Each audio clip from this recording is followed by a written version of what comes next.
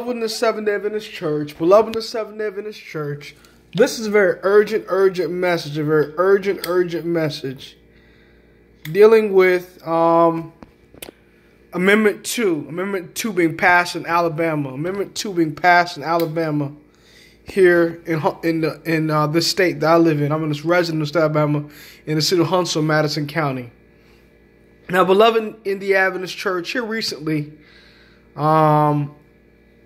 Amendment 2 was signed into law after there was a vote taken on it. I didn't vote for it or against it because if I would have voted for Amendment 2, I would have been voting to strengthen the evangelical and Catholic, pro-life Catholic position and the union of church and state, which is the image of the beast, which would unite church and state and go against my right as a Seventh-day Adventist in the United States. But if I would have voted against Amendment 2, I would have been voting for abortion. I would have been endorsing the murder of innocent babies. Now look here what this book here by James L. Hayward Sr. says, The Time of the End. It says,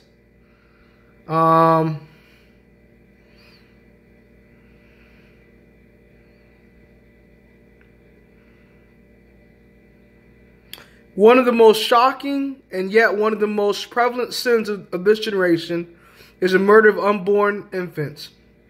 Let those who think this is a small sin read Psalm 139:16. They will see that even the unborn child is written in God's book, and they may be so well assured that God will not pass unnoticed the murder of such children. That's from Review and Herald, November 30th, 1869, by Sister White. Also, look at this. Priests and popes have made laws forbidding people to marry, celibacy of priests, and secluding them in monasteries. These laws or restrictions were devised by Satan to place men and women in unnatural positions. Thus, Satan has tempted human beings to disregard the law of marriage as a thing unholy, but at the same time, he has opened the greatest door for the indulgence of human passion. Thus have come into the existence some of the greatest evils which curse our world: adultery, fornication, and the murder of innocent children born out of wedlock. Signs of the Times, August 30th, 1899, 10 Manuscript 198. That's Sister White's comments on. Now look here what Pat Robertson says about abortion and how that unites church and state in these last days. One of the Pat Robertson, the Christian Coalition, stated at their national leadership meeting, I was surprised to see a rapidly growing religio-political organization of evangelicals, pro-family Catholic, and they're working to reverse the moral decline in America. Now we know that, Sister White says when the leading churches of our nation say united on common points of doctrine, which are held by them in common, then we shall see the lying wonders of Satan in these last days and the son-in-law being passed in these last days, beloved in the Adventist Church. So that is a sign that we're living in the last days. When we see the union of church and state being united in our country, that's when the son-in-law gets to be ready to be passed. So the abortion issue is going to be a state-by-state issue. But the 14th Amendment, once it's repealed by Congress at a constitutional amendment up in the U.S. government, that's going to give state back their rights.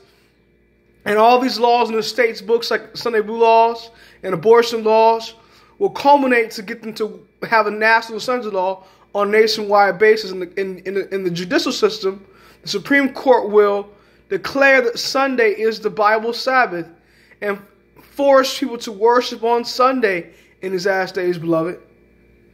Look here at this statement right here. Abortion issue used to change constitution on church and state separation.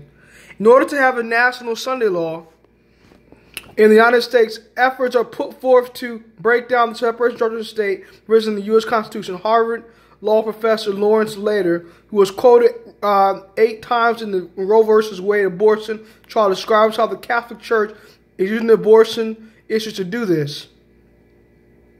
It must be a significant part of Vatican strategy that abortion becomes the dominant issue of the United States. While its legislation has been virtually ignored in such Catholic countries as Poland and Italy, which has the highest abortion rate in Western Europe, Cardinal O'Connor and Cardinal Law have turned abortion into the cutting edge of the right-wing assault on separation of church and state.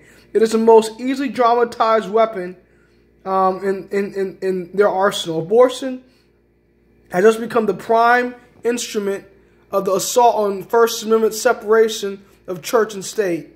Abortion represents the core of the Catholic fundamentalist White House alliance.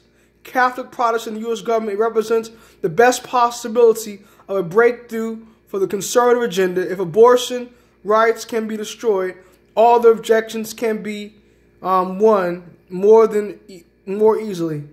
Now, beloved, in the Seventh-day Adventist Church, this warns us to be ready for these last days, because Donald Trump is the son-in-law president. We see the Republicans control the Senate.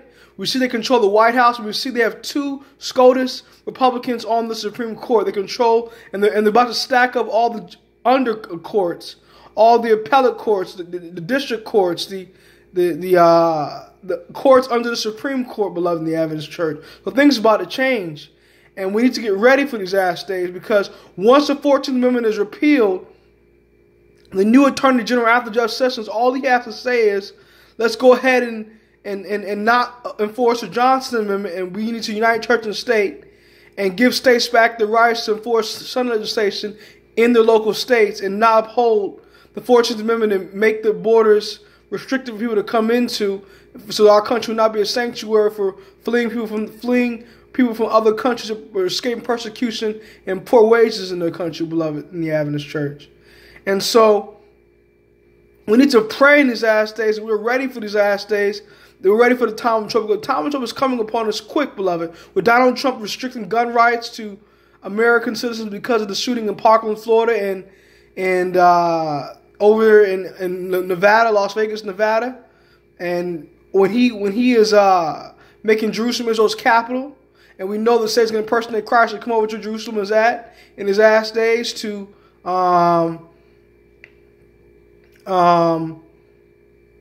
claim that Sabbath has been changed to Sunday by his imps and impersonating dead loved ones, and impersonating famous people with,